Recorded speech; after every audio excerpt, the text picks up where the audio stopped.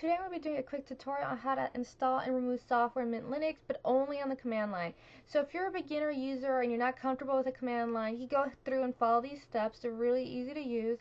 So this is if you want to start learning how to use the command line more, so this is a good place to start, learning how to add and remove software. So just keep watching and I'll show you the quick easy steps on the command line to install, search, and remove software packages. So just keep watching.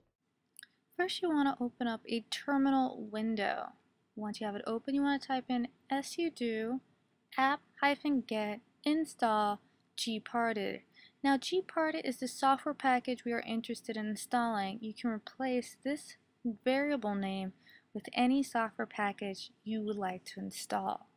You will now be presented with some information such as dependency packages that will be installed, additional suggested software packages that could accompany the software package you are about to install, and the packages that will be installed, including the dependencies. Once you click Y, the software package will now install, including its dependencies. It should just take a few minutes depending on the software you are installing. Here's another quick example of doing a software installation. This time we're going to install the OpenSSH server. This will install the software package and the services and will start up the services.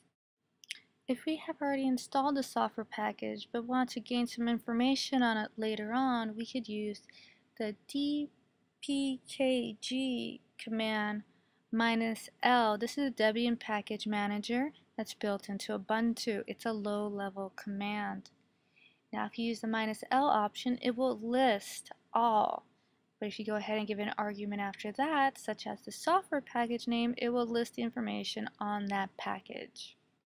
If you are not sure of the software package name, you could go ahead and use the pipe grep, which will redirect your output into grep, a search function, and then followed by the string. So in this case, we want to search for SSH, so we're going to grep SSH. This will return a list of all software packages that contain SSH in its title. I'm sorry, but I forgot to record this part, but to remove the software, you're going to use the dpkg-remove and then the software package. Thanks for watching, guys. I hope this was helpful. If you have any questions or comments, please leave them below. I hope this command line interface was easy for you guys to use. This is a great place to start for beginners to start using the command line, and I hope you guys start using it just every day a little bit, because traditionally Unix environment, which Linux came from Unix, was all command line, and I only use command line now at work for pretty much everything I need to do. So just keep working on it, and if you want to be a Linux system administrator, then using the command line is something you need to be comfortable with.